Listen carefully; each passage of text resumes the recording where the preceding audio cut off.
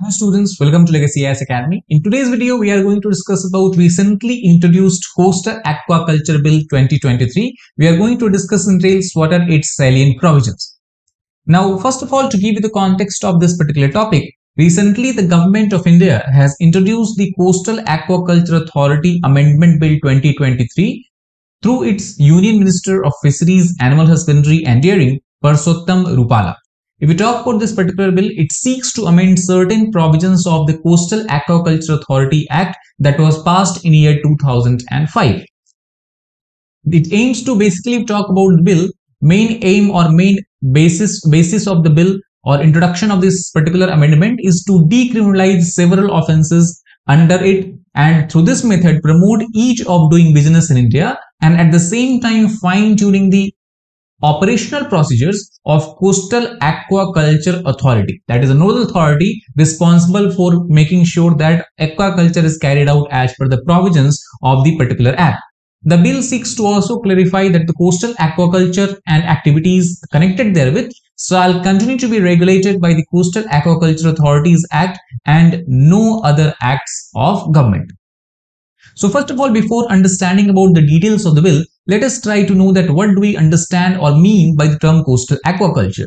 So coastal aquaculture has been clearly defined under section 2(1) subclause C of the 2005 Act, and it says that coastal aquaculture refers to culturing or cultivating under controlled condition in ponds, pens, enclosures or otherwise in coastal areas of shrimp, prawn, fish or any other kind of aquatic life, whether it is in saline water or saline ecosystem or brackish ecosystem.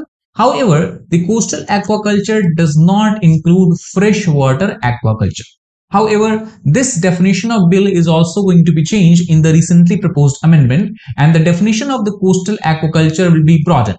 And as per the recent definition and the new definition, the rearing and cultivation of any life stage of fishes, including crustacean, mollusk, finfish and seaweed, will be part of the coastal aquaculture.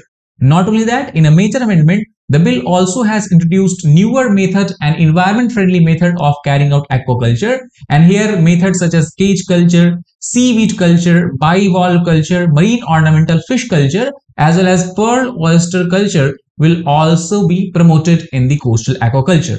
Not only that, bill also has made stringent guidelines regarding the use of antibiotics, and basically it aims to prevent the use of antibiotics and any pharmacologically active substances which can be harmful to human health if it is used in the coastal aquaculture, because you know that once these antibiotics, once these pharmacologically active substances find their way into the aquatic system, find their way into the aquatic life, then through the food chain it can also accumulate in the human body and can have severe and can cause severe problems, severe diseases in the humans.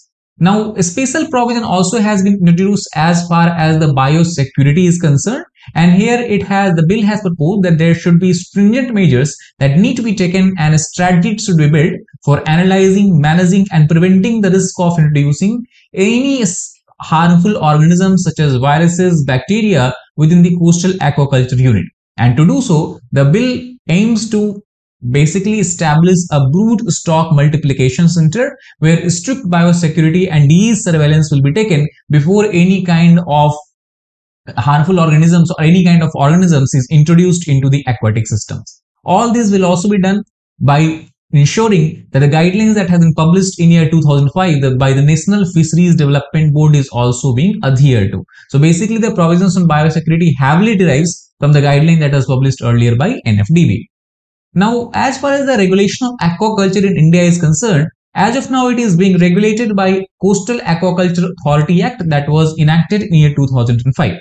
Now, as per the provisions of this act, coastal area is defined as any area that is declared under the Coastal Regulation Zone or CRZ notification of year 2005. Not only that, this authority basically ensures that the regulation of activities under section 3 in the Coastal Aquaculture is carried out within the ambit of Environmental Protection Act of year 1986. And to ensure that the regulation of aquaculture is carried out as per the law and regulation, the act also has established an authority that is called as the Coastal Aquaculture Authority for regulating coastal aquaculture activities in the coastal areas.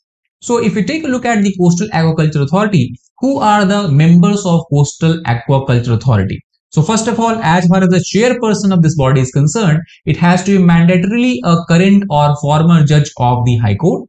The second member is a coastal aquaculture expert. Then we have the 4 members that represent different coastal states on a rotation basis, and in which we have 1 member secretary, and then further 4 other members are there who are nominated by different departments such as Central Department of Ocean Development, Ministries of Environment and Forest, Ministry of Agriculture, as well as Ministry of Commerce. So overall we have a Coastal Aquaculture Authority that is made up of 10 member body with 1 chairperson. Now coming to penalties and punishment, what is the penalties and punishment as per the Coastal Aquaculture Act? So if you look at the previous act that was enacted in 2005, as per the section 13 of this act, it relates to the registration for the coastal aquaculture.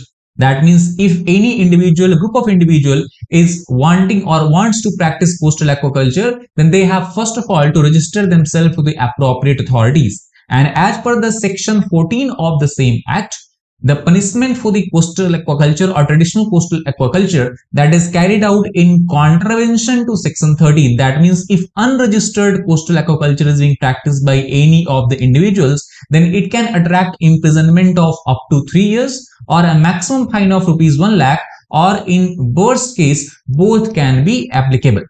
Now there also is amendment that is proposed in this particular section of the newly introduced bill, and that is named as section 13A. So as far as the section 13A of 2023 Act is concerned, it allows the Coastal Aquaculture Authority to authorize any officers of the authority or the state government or the central government who is not below the rank of Assistant Director of Fisheries in a district to function as an authorized officer to ensure that whatever the provisions of this bill is properly being followed and no one is violating the section 13A. At the same time, it also allows the central government to authorize any officer not below the rank of government under secretary to function as an adjudicating officer who can impose penalties under this particular act. So overall, if you look at the changes that has been made in the penalties and punishment section, under newly introduced section 14, bill basically says that a systematic method for punishment and penalties will be carried out, will be implemented, and wherever any person is carrying on coastal aquaculture in contravention of any of the provisions of this act, an officer who is authorized under newly introduced section 13A can suspend or stop the activity for prescribed time, as well as impose penalties as per the table that is given in the bill depending on what kind of contravention has been carried out. Not only that, the officer has also been vested with power that he can even order the removal or demolition of any structure or destruction of any standing crops. The officer may also suspend or cancel the registration of the offender.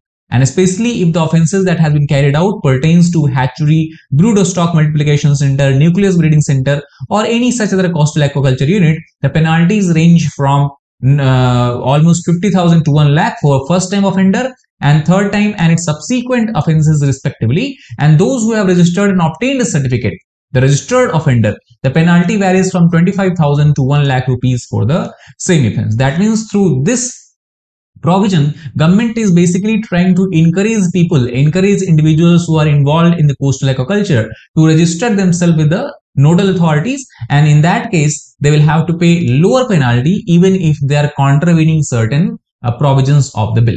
Now, this is not the first time the amendment has been introduced in the Coastal Aquaculture Bill. Before also in the last year 2022, some important amendment has been introduced. For example, there was attempt made to reduce the regulatory compliance burden on the stakeholders. There was also an attempt made to decriminalize several offences that is deemed as offence under the Act presently. It also aimed to expand the scope of the law to bring all coastal aquaculture activities under its ambit, including even freshwater aquaculture. And in last, it aimed to exempt the shrimp hatcheries from the application of 1991 CRZ notification, that is the Coastal Regulation Zone notification.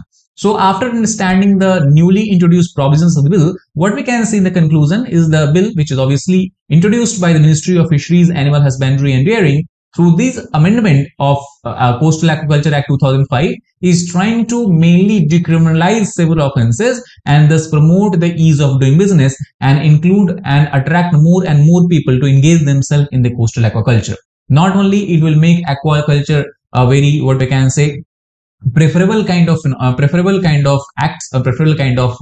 job, but also at the same time it will help in creating additional employment opportunities, especially for the people who are member of the coastal community. So that is all about this particular bill. I hope you understood the gist of the newly introduced Coastal Aquaculture Bill. If you like the video, please hit the like button, share it with your fellow aspirants, as well as subscribe to our channel for more such helpful content. Thank you very much.